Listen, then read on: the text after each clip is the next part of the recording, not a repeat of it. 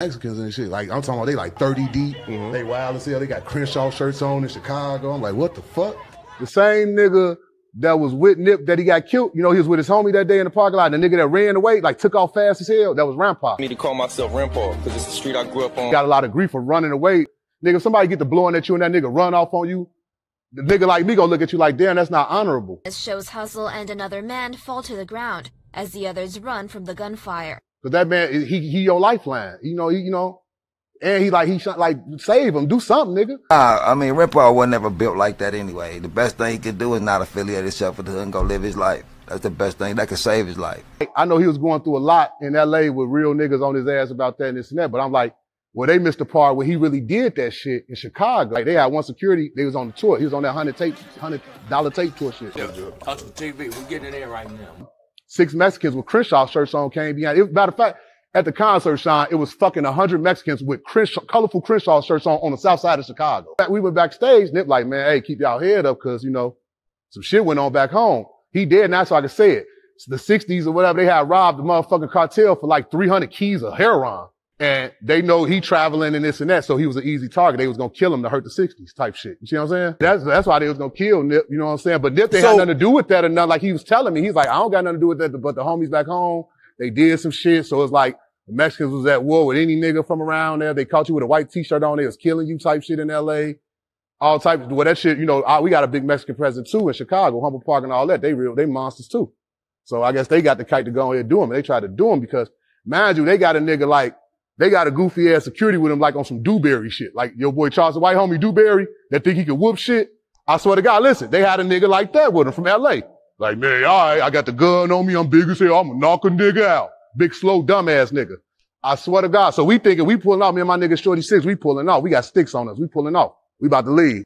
He didn't want to leave. His tour bus in the alley back there behind Reggie's on 22nd. We on a tour bus. You feel me? This how we getting it, my nigga. So we out of there. He get on the tour bus, right? So in our rear view, we see the colorful shirt, Sean, the Crenshaw niggas. We see them. They running to the bus. We, oh.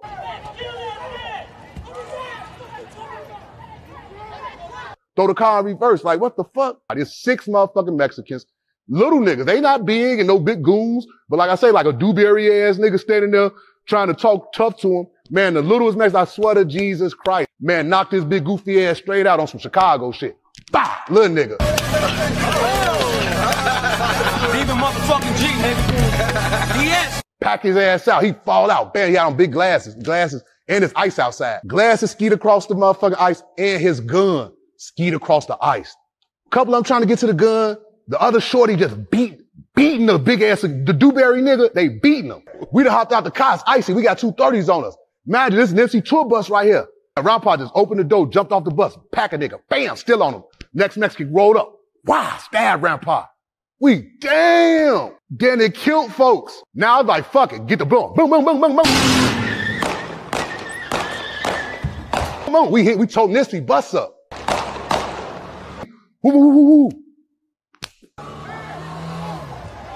Was it Latin Kings or somebody? Was it I ain't gonna put that on my king brothers. I don't know. I said Mexicans. I don't know what, they could have been some 2 folks. They could have been some 2 6s. I don't know what the fuck they were. Chicago got a lot of Latin gangs. It could have been Latin folks. Could have been some SDs. I don't know. I just know they was Latin descent. I don't even know if they was Mexicans. They was Latin descent and they didn't come to play. And they had on different colors, like blue, purple, red. They had a bunch of colorful shirts on in the winter. But no, they was out there, they was trying to kill Nip, man. Now I'm calling Big Cuz, my Big Cuz, BMF Big Cuz. I'm calling Big Cuz because this is how we know Nip and all these. This is how I know damn near everybody through Big Cuz. That was Big Meech's partner. Y'all got, the niggas need to dig more deeper to them. You see what I'm saying? BMF Big Cuz, go look them up.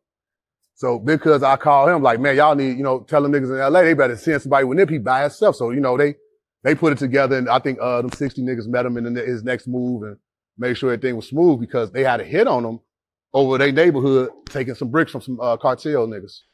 Crazy. But yeah, them 60 years, no, like, we let off about 30 shots at their head. Nip, that was my man, Z Low Key. Him and Mouse got 2 songs that I just keep to myself on some petty shit.